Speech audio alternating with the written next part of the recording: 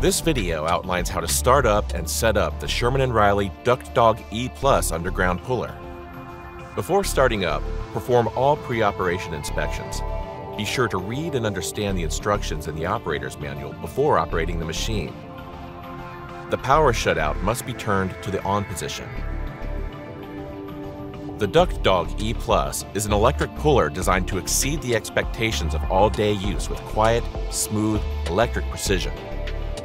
The Sherman Reilly DUCT DAWG E+ has a maximum pulling capacity of 7,500 pounds in a compact unit. While the DUCT DAWG E+ can be operated by the system control panel, it is designed to be operated using the remote control transmitter. Before turning the unit on, ensure that all controls are in the neutral and disengaged position on the unit and on the remote. To turn the unit on, turn the master power key switch to the power on position. The system controls and key switch are located on the control box on the curb side of the machine. The control system will boot up. You'll see the Sherman Reilly logo, followed by the acknowledgement screen. Press any button to continue from the acknowledgement screen to the home screen. You can interact with the system control panel screen by pressing the desired button on the touch screen or by pressing the corresponding soft key on the right side of the control panel. Use the cursor keys on the control panel to move through the menus or change values. Once the unit is on, the operator can now turn on the remote control by pushing the toggle switch to on and then releasing it. This will initialize and power up the remote control and search for the remote control radio signal.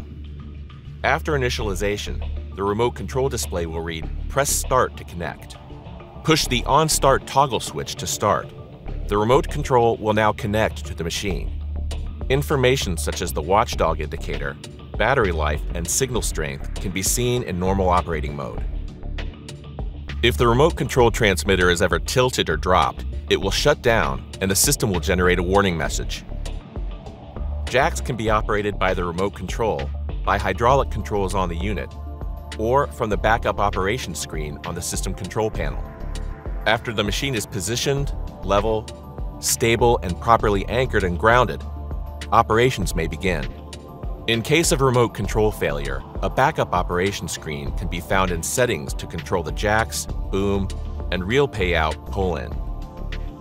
Payout and pull-in can be operated from the remote or via the backup operation screen on the unit control panel. Manual hydraulics can also be operated via the controls located on the street side of the machine. To operate the manual controls, press and hold the green hydraulic enable button while simultaneously operating the control levers. To lift winch gears, from the home screen, press and hold gear shift until the button turns blue. On the unit itself, move the gear shift lever to the desired gear. Then press the gear shift button again on the control panel to exit mode. In the event of an emergency, the emergency stop button on the remote or on the unit can be used to stop all operations and shut down the machine. The DUCT DAWG E+ is designed for all-day electric use, and with the onboard rapid recharge system by Sherman Reilly, it's ready for any challenging exceptions or multi-day pulls, with no need to plug in the unit for recharging to complete a job. Its fully articulating, self-supported 3-axis boom can be fully operated by the remote control.